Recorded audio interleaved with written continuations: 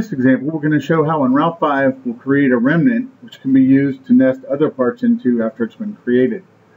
So here I have an example of a part on screen that I want to create a few copies of and nest. I have the part selected and it's outside of the plate.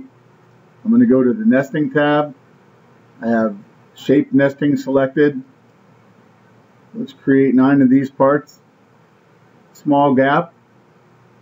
We're going to not nest the original here. We are going to allow it to go 90 degrees, and I'm going to hit the left middle here and hit apply. So with having create remnant checked, I see that over here I created actually a 2D shape that represents the unused portion of the plate. I'm going to move that away here for a second just so we can see it, and this represents the parts that were cut. If we go here and take a look at the nesting report, we will see that we used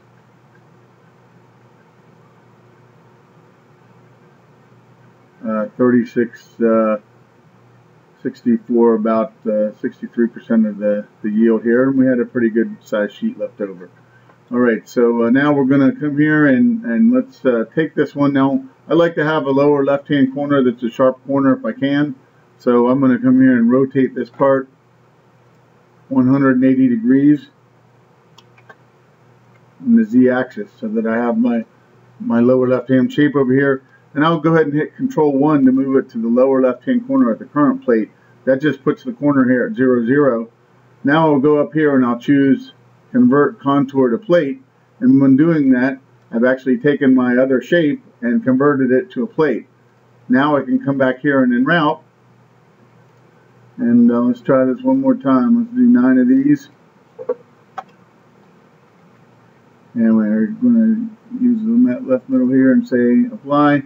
And so we can see on the first sheet here, we have nested as many as we can into this area. And here's some leftover material if I still chose to try and nest something in here. And over here we have another part of the plate where some leftover material from what it couldn't fit on the first sheet.